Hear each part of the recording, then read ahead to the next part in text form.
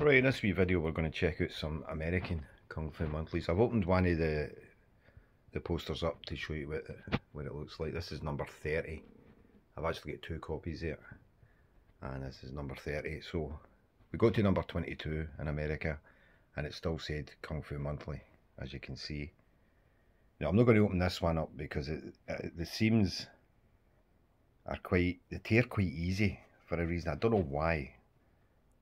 I don't know what causes that.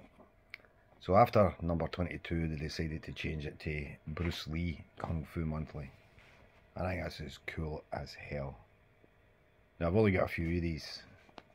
There's 32 issues that were released in the UK, in America, and I've got 18 of them.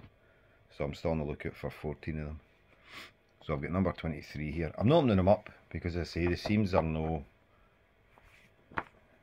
the greatest, and I don't want to tear them around like that. These are in excellent condition, no pinholes, no tape marks, no nothing.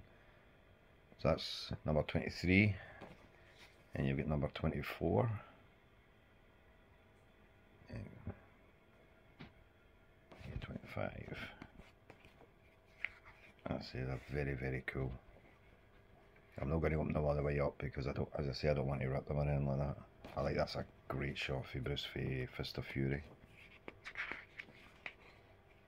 And the Bruce Lee recordings, Bruce and the Big Boss.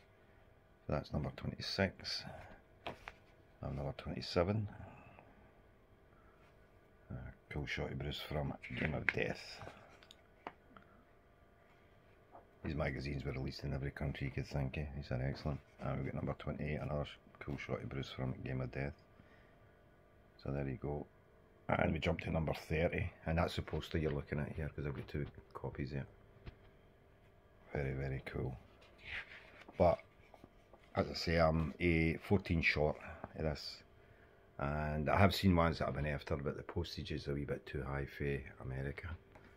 So I'll try and get them as soon as I can, but we'll need to see how it goes. So there you go, a classic Kung Fu Monthly, the American versions. Well, thanks for watching. Bye.